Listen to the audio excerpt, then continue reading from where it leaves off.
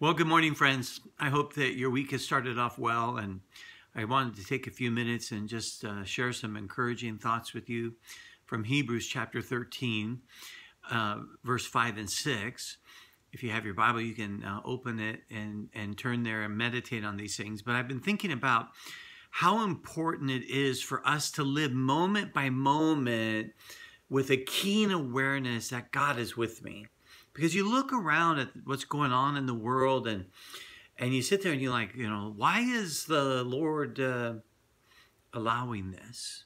Why is a good God? We have these why questions, but why does a good God allow stuff like this to happen? And then, as I'm maturing and growing, I kind of came to the place where, okay, well, I know, even though I don't understand the why, I know that God is going to use these things for good. And that's a lesson that we learn from Romans chapter 8, that all things work together for good. But what I've been having stirred up in my heart over the last several days is this idea that we need to keep growing and remember that it's really not important that I understand the why, but that I understand that God is with me in all of these trials. That we don't face anything alone, that there's no struggle, no pandemic, if you will, that I go through alone. And thank God for a family and friends and my extended church family. But listen, even deeper than that, we don't go through them alone because we have the divine presence of God living in us. So look at these two verses, quite interesting. He says, in verse 5, keep your life free from love of money and be content with what you have, for he has said, I will never leave you nor forsake you. So we can confidently say, the Lord is my helper. I will not fear what man can do to me. Now, I had thought of this phrase, the Lord, he'll never leave me nor forsake me. But, and that's a wonderful thing to have floating in your head all the time, just to remember. But I didn't really realize the context until I started looking at it to prepare for this devotional thought. And the devotional thought starts off in the scripture, well, keep your life free from the love of money. Isn't it interesting that one of the things about this pandemic is that nobody can protect themselves from it? So you see rich people and sports stars and, news commentators, and money doesn't protect you from being exposed to this. No title, no position. Even the Prime Minister of England went through a trial with the coronavirus. And so we know that. But the scripture admonishes us not to love or to keep our lives free from the love of money. And I wonder about how much of our world system is all about the love of money. We can easily be deceived into thinking that money is the solution to all of our problems. And that was my point earlier, is that, man, you can be a billionaire, and if you get coronavirus, it doesn't mean you're instantly free from all the problems. We need to remember that money isn't the solution to all of our problems, but God is. And I think that's why the writer of Hebrews was saying, keep your life free from the love of money, because we tend to think that's the solution. And if you follow the stock market over the last month, your heart might sink if you're looking forward to retirement, or you're retired and you're sitting there wondering, how are we going to make it? And you watch it go up and down like a roller coaster. And what is he saying? Don't let your life be entrapped by a preoccupation with money, because money is a wonderful tool, but a horrible master. That's why we don't love it. It's not that money in itself is bad, right? Another scripture, he tells us, be careful about the love of money, because it's the root of evil, the love of it, not the money itself. And so what we need to remember is to try to practice having a light grip on things.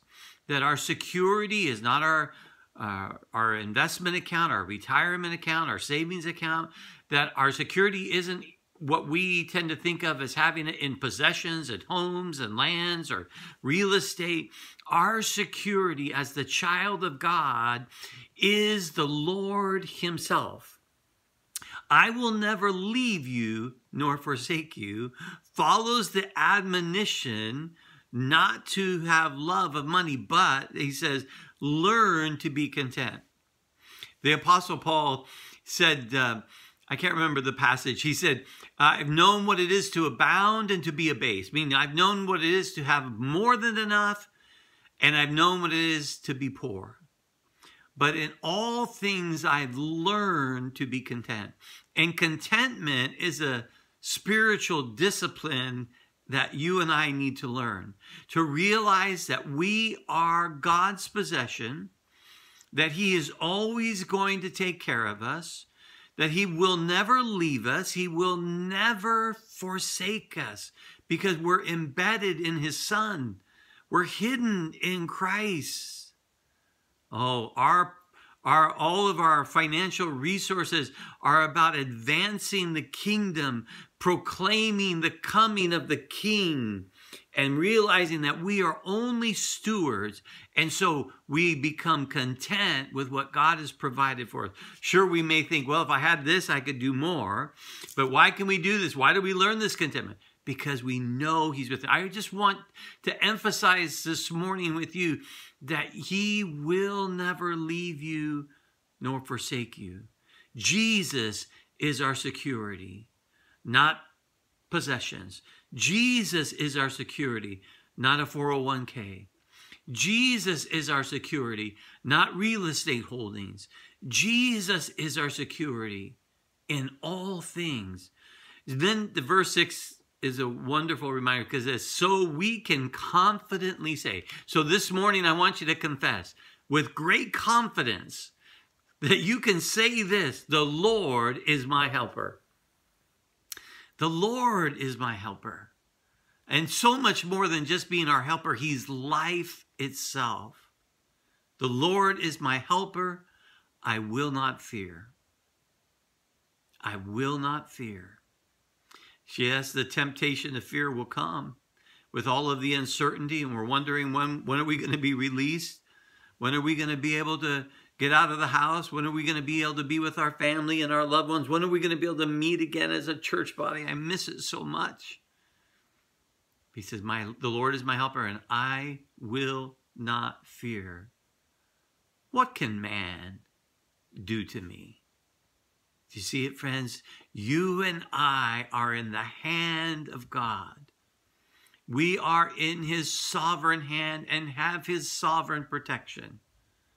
So remember, as you go through the day, keep your life free from money, because the love of money and the love of possessions is going to create greater and greater anxiety. Let money be a wonderful tool to advance the kingdom of God, but don't let it be your master. But learn to be content and realize that God is your provision today. And confidently say, yes, Jesus, the Lord, is my helper. I will not fear. Hey, I hope this message is a blessing to you. Share it with someone else. Make sure you subscribe on YouTube or iTunes, whatever you listen on, and pass it on, and let's get the good word out. I love you. Have a great week.